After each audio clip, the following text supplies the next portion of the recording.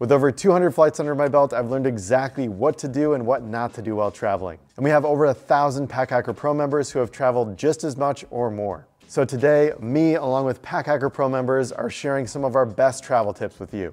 Let's start with packing light. You probably already know this if you're a PackHacker fan, but we stand by minimalist travel, whether you choose a backpack or a suitcase. Pro member Jeff says they avoid packing large luggage whenever they can. They found it to be a real pain to lug a huge suitcase up and down stairs and through narrow hallways, and Lauren, our managing editor, agrees. She had to go up what felt like 1,000 steps after taking a ferry from Naples to Sorrento. Her travel backpack made her back a little sweaty in the heat, but she had a much easier time on the stairs than those carrying their luggage by the handle. And that can be fixed by choosing a bag with good ventilation. So enter our alpaca giveaway for the chance to win this pack and more. It helps if you don't overstuff your bag before leaving home. Lance tries to underpack on the way out. Along with being more comfortable to carry, they think it's easier to fit all the random stuff they buy on their vacation if there's extra room in the bag. It's much easier to make space when you have a capsule wardrobe too. And you won't stick out like a tourist if you bring basics that you can mix and match together. Plus, Gord points out that thinking about what to wear and how you'll fit in will just stress you out. They notice you aren't really fooling anyone when you try to dress like a local, so dress comfortably instead. Just make sure you have clothing that works for different occasions, such as stricter religious sites that require you to cover your shoulders and knees. And that's easy enough to do with pants and a long sleeve shirt.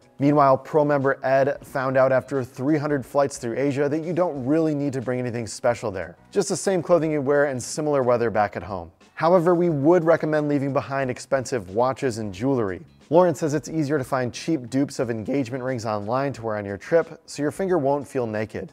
Or you can snag some of those rubber or silicone rings instead. If something valuable slips off while you're water skiing, it's gonna feel a lot better if that thing is a dupe and not the item that is really important to you. One thing you should bring along is extra medication.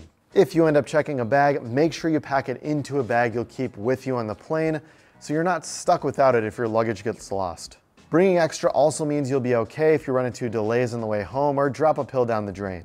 Matthias makes sure to bring up 50% more than what they'll need on their trip, and just in case, looks around their location to see where they can refill if needed. Lauren does that with her contacts too. Since she wears one a days, she brings at least 5 more than she needs in case one rips or falls out. You'll also want to pack these same shoes you usually wear all day. Thomas's biggest tip is to pack comfortable footwear, especially if you'll be on your feet for hours at a time. Make sure you break them in before your trip too.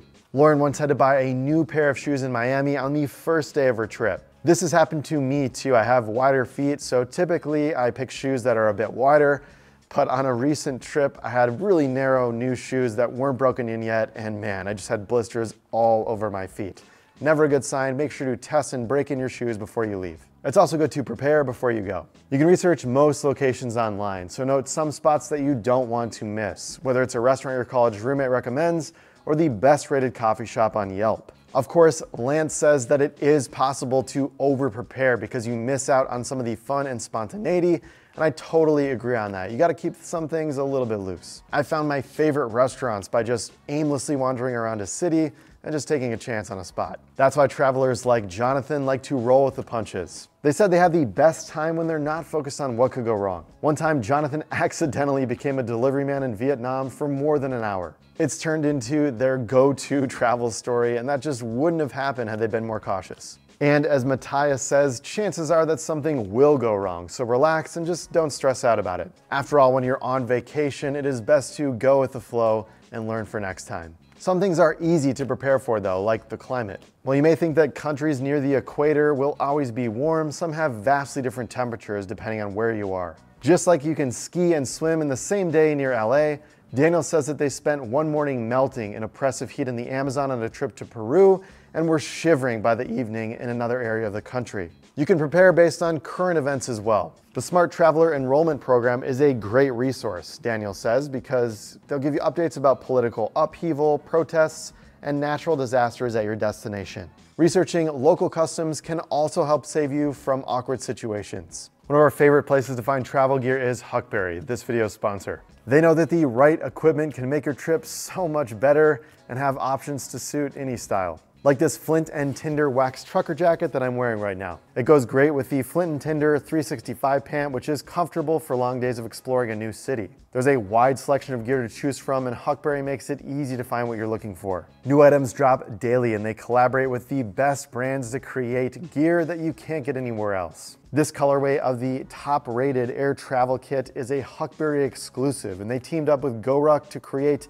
a slick version of the GR1 without the PALS webbing on the outside. That's great if you love the design but want something less tactical. If you need some inspiration, check out their online journal. It's got articles and suggestions for what to eat, do, and pack for adventures in the city or the great outdoors. And be sure to check out our gift guide for some of our favorite products over at HUCKBERRY for the gift-giving season. Link down below. Pro Anna has a lot of good tips for taking care of money on your next trip. They say carrying some local cash can keep you from getting stranded. While taxi drivers nearly always take cards, sometimes they don't, and you can avoid getting stuck on the side of the road with the right currency. And ask for a metered rate so you'll know what you'll be getting charged before you get to your destination. If you're able to use a credit card, look at one that gives you travel perks without foreign transaction fees so you can rack up those airline miles and travel more. Just keep in mind that some travel cards may require you to get prior approval before your trip, where you just have to notify them that you're going to a country, or you might even get a temporary PIN that you need to use before you withdraw money at an ATM. Matthias also recommends having 2 or more ways to pay, including 2 credit cards. Then you're set if one gets rejected. Credit card companies may block your card if you use it without alerting them to your travel plans, so be sure to make that call before you leave, or you may be scrambling to pay for a ferry. If you need more cash, you can usually withdraw it from any bank at your destination. However, we recommend looking at your local bank's international partners because sometimes they offer free withdrawals. And other times those cards just don't work in certain ATMs, especially in Japan. You can also save cash by seeing the right attractions. Most of our pros recommend asking locals where to go instead of just relaying on the internet, since they probably know where to get the best bang for your buck. As Anna says, they know more than Rick Steves, but I'm still a really big Rick Steves fan. If you love airports and want to see more of the world, look for connecting flights instead of non-stops. You'll get to check out new places, and you may even save some money too. Some offer the taste of local history and neat features like the Rainbow Tunnel here in Detroit. The Detroit airport also has an awesome water fountain, probably one of my favorite fountains anywhere, but it is usually down for maintenance. Sergey recommends researching the connecting airport before you land there so you can make the most of your time. Like the time they were able to freshen up by using the showers in the Doha airport. And if you know you can leave the airport and make it in time for your next flight, it's a great chance to get a few hours of sightseeing in. Just leave enough time to get back through security. You can also book connections separately to save some cash by booking 2 individual flights, creating your own layover. However, Sergey says that it's best to go with one airline, or at least airlines that have an alliance. He's found that it's easier to get on a new flight if you miss your connection with the same company than if a competitor caused the delay. Also, plan for at least a 3-hour layover in case of delays, or if you need to go through customs when you land. You'll likely be able to cut the line if you ask nicely, but no one wants to be that person. Make sure to pack a survival kit. It may sound a bit dramatic, but it will help with issues like a runny nose, motion sickness, or a small paper cut. A pre-made first aid kit usually has individual travel-sized packages of the essentials, so I like to pick one up and only bring a few of what I need and save the rest for my next trip. This next idea from Matthias may not be for everyone, but we think it's great for frequent business travelers. He brings a second cheap smartphone preloaded with the essential apps for a backup in case something happens to his primary device. So many things require 2-factor authentication these days that you can really be lost if you're left without a backup. Plus, having a properly configured secondary phone can save time and stress. You'll also want a copy of all your important documents and travel plans separate from your phone. Matthias keeps an encrypted copy of his reservations on a USB thumb drive, including travel documents, confirmations, and things of that nature, so they don't have to take up too much room in his slinger bag. Losing, misplacing, or damaging important stuff is one of the most annoying issues to arise on a trip, so they like to be prepared. Kindness and courtesy will help you a lot along the way too. Ed likes to pick up chocolate at the duty-free shops for the attendants on his flights and say they've gotten better seats and service on a flight just by being nice. They also keep a list of private drivers in places where they often travel. That lets them skip the line for a line of people waiting for a taxi or rideshare, and they get right to the fun. Finally, be open to new adventures. We've met some of the kindest and funniest people while traveling, so be open. If you're bar hopping, hostel hopping, you're in a tour group together, make sure to talk to those people because chances are they're awesome. That's it for this one. We'll see you in the next video.